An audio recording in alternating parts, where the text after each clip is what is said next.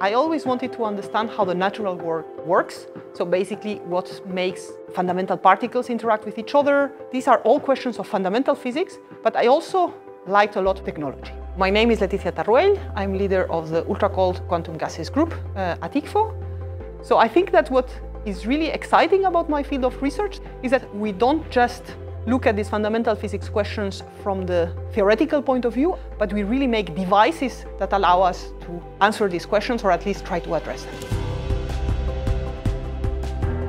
We know a lot about quantum particles in general. We know very well how an electron works or a single photon works. But when we put many quantum particles together and we make them interact, we have new collective phenomena that emerge. This is called quantum many-body physics, and this is what we study in my group. Now, solving these quantum many-body problems can be super hard.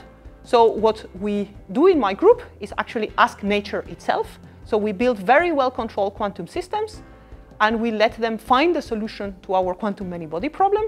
And then by just measuring them, we just get the answer to our problem.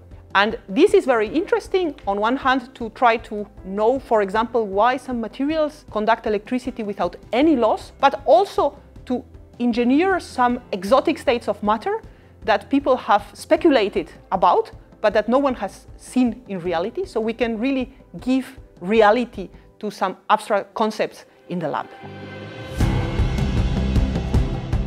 Also in fundamental physics, I wanted to understand the theory, but I really wanted to do experiment.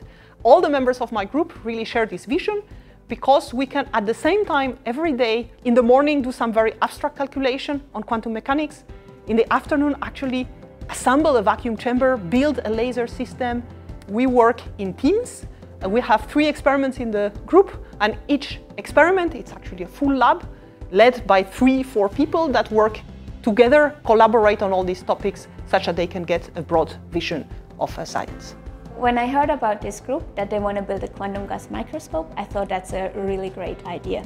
Like having a possibility to image single atoms and manipulate them and do quantum simulations with them, I found that super intriguing, and I'm very happy to be part of this. Here at ICFO, we are building, let's say, a new generation of quantum machines with ultracold atoms, so we call it quantum simulators.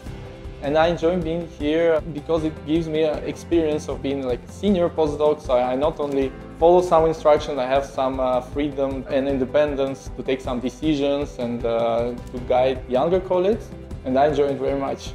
I did my PhD in Munich, working in the field of ultracold atoms, and now for my postdoc I got the opportunity to come here to ICFO, where I'm working on an experiment of bosonic mixtures, which complements really nicely with what I did in my PhD, where I was working on fermions.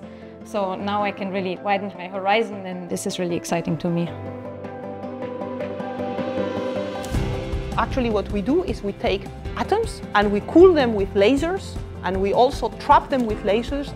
And that's why it's very good to do this type of research in an institute like ICFO, that is an optics institute where everything is about light, lasers and optics. And there are also very strong theory groups working in this area, and that makes ICFO a very good place to do this physics that is multidisciplinary, because it involves experiments, optics, lasers and fundamental quantum physics and theory in quantum physics.